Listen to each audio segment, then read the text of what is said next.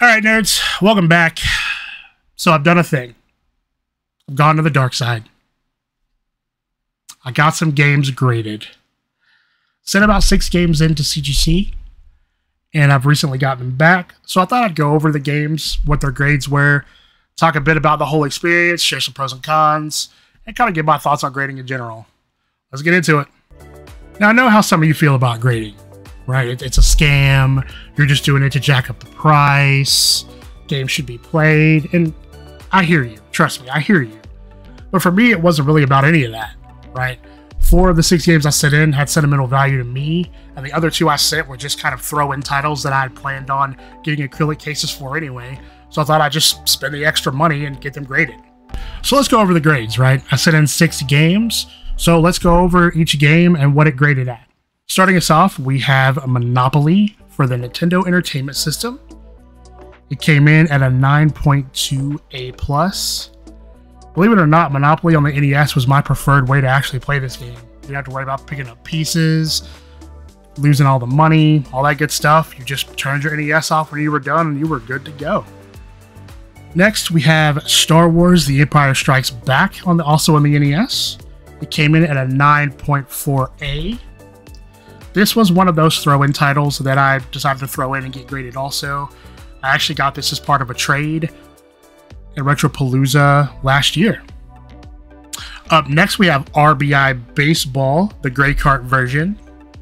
It came in at a 9.4 A+, and this was the other kind of throw-in title that I happened to find at a game exchange for like 20 bucks 2 years ago. Up next, we have the Final Fantasy Pixel Remaster for the Nintendo Switch. Yes, I got some Switch games graded. I am a huge Final Fantasy fan, and I absolutely love the original Pixel Sprite Final Fantasies. This one came in at a 9.6 A++. Up next, we have another Switch game. We have Celeste, the limited run version. It came in at a 9.8 A+. Celeste is one of my favorite games that I've ever played. I first played it on Xbox Game Pass a few years ago, and I think I've bought it for literally every platform. Since I already had it for so many other platforms, I thought that I would keep this one sealed and go ahead and get it graded as well. Now, last but definitely not least, we have Final Fantasy VII Greatest Hits coming in at a 9.8 A+. Final Fantasy VII is by far one of my favorite games of all time. And when I found this sealed copy, I absolutely had to have it. So those are the games that I had graded. So let's talk a bit about the experience. Before we get into all that though, I gotta give a special shout out to my boy, Retro Neo Ness. He was one of the main reasons that I decided to actually do this. He answered all my questions and was there to kind of calm any fears that I may have had about sending in my games. So much love to you, man. Big shout out to you. I'll leave a link to his channel in the description. Go check him out. So let's chat a bit about the overall experience of grading your games with CGC. Overall, it was pretty seamless and easy. Their website's really easy to use. You just simply go there, enter in the games that you want to have graded, fill out a little bit of shipping information, and then they give you a form to print out. You just send that along with your games and basically just wait. They track your games every step of the way. They give you status updates on their website about where your games are, where they are in the process, and then eventually they'll post your grades there as well before they ship them back to you. Overall, the turnaround time was really good. It only took about 11 days from the time they got my games to get them back to me. They shipped them back to me in some very nice packaging. The games were very well protected, so they did a great job on that front. Overall, the cases are pretty nice. Now, I don't have a lot of experience dealing with WATA or VGA, but I really feel like these cases are very durable. I feel like my games are very well protected, and they display really nice. Now, those were some of the pros of having your games graded by CGC. Now let's get into some of the cons. For starters, the price. It is very expensive to grade games in my opinion. For 6 games, it cost me a little over $300 to get them all graded. That was about 40 bucks a game, plus a little on top for shipping.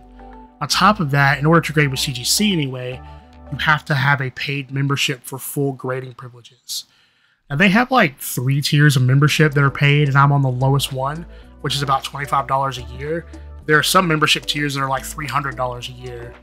And I know $25 a year doesn't seem like a lot of money, but it kind of rubbed me the wrong way that I'm paying you in order to use a service that I have to pay you for anyway. I'm not sure if WADA or VGA does this, but CGC does, and that kind of was one of the cons to me about it, on top of the price of getting games graded. One tiny little nitpick that I have about the cases, though, is how they display the seal grade. It's kind of hard to see it, and I really wish they would do something to kind of highlight that seal grade. They highlight the overall box grade really well, but the seal grade seems kind of hidden. Whereas if you look at places like WADA, the seal grade just kind of pops out so you can really see it better. It's a small nitpick, and I understand that they kind of want to keep it all uniform between how their comic grades look and how their video games look, but I think it would add a little bit of extra pizzazz to the cases to really highlight that seal grade for sealed games. Now, one kind of weird thing that happened to me, and this is pretty rare from what I've heard, is that my games actually stopped updating on their website once it got to the quality control portion of the process. Normally after that, it gets finalized, your grades will pop up, and then it'll go into like a ship status. Mine never did that. To this day, it still says it's in quality control. I didn't even know that my games were done and ready to be shipped out until I got a FedEx notification and my game showed up on my front porch a couple of days later. Now, this wasn't a huge deal for me, as I was fine waiting for my games to get here to see the grades for the first time in person. But for people that are really anxious to see what their grades are on the website, this to happen to them would have been pretty terrible, I feel like. Overall, I'm pretty happy with my decision to get some games graded. Like I said, it was a little expensive. I'm not going to lie to you, it was expensive. But I think in the end, it was worth it. The experience was cool. Seeing all the grades I got for the first time was really interesting and fun. And overall, I really just like the way these cases look. It makes the games almost feel frozen in time, kind of. I know that sounds weird, but that's the best way I can describe it. In a way, it kind of makes my nostalgia for some of these games even greater than it already is, especially Final Fantasy VII.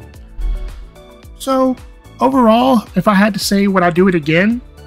Yeah, probably so. I do have a few more sealed games that I may send off, so we'll see what the future holds, but overall I was very pleased with the process.